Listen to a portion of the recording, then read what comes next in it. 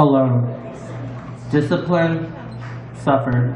3 entrees to taste, 1 bitter, 1 sweet, 1 just right. As I sit here writing on a blank paper, wishing this was a fairy tale, a myth, a legend, a happy ending. Alone is my debt I cannot repay. As I pray on the star, as science will tell you that's already dead. Wishing on the higher power to take me from this state, but happiness was a story I've always heard.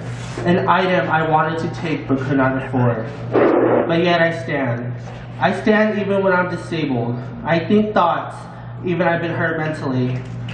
I feel even when I'm heartbroken. Yet I'm standing. My loneliness has taken me far. My sexuality has been questioned. My father left me. I've been bruised inside and out. But once, thoughts have taken over. Sickening thoughts took in my body and shocked me in different ways. But I knew where I've come from.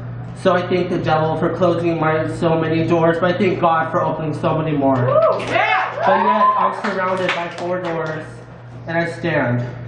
But I stand for something more than myself. I stand for that kid who's always been beaten. I stand for the kid who wants to speak up but cannot speak. I stand for my gay community. I stand for that mother stressing to feed her child. I stand for that drug abuser wishing for an escape because I've been there. Yes, I've been there.